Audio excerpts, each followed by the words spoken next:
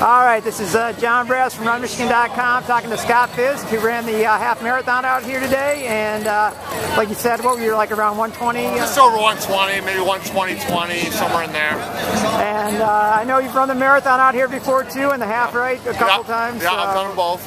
And what did you think this morning of the race? It was pretty good. It's a little windy in places. A couple of spots was a headwind. The finish at the end really sucked the life out of me at the end. There was a big headwind at the finish, right in the final stretch here, and it really took a lot out of me. But overall, I had fun today. And do you enjoy going across the bridge?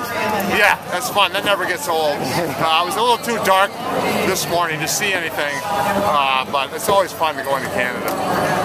And what other races have you been running recently? I did Brooksy a few weeks back, Krim.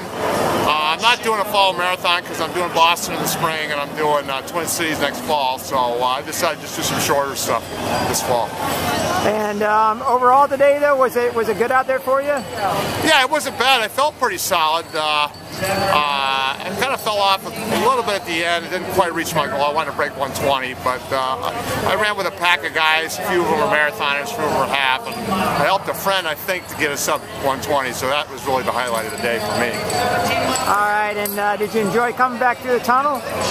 Yeah, I actually enjoyed it this time. Usually it's hot and stuffy and I really don't like it, but this time, because of the wind out there, it actually felt pretty good going through there.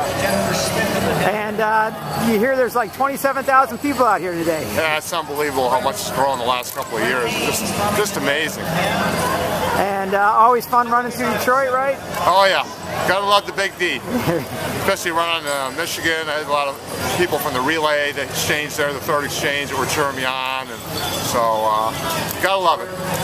And I know it was probably a little chillier than you were expecting this morning, right? Yeah. I mean, I wasn't quite sure what to wear, but I went with the tank with no arm warmers, and it worked out fine in the end. All right, well, congratulations, Scott. Great job out there today. Thanks, John.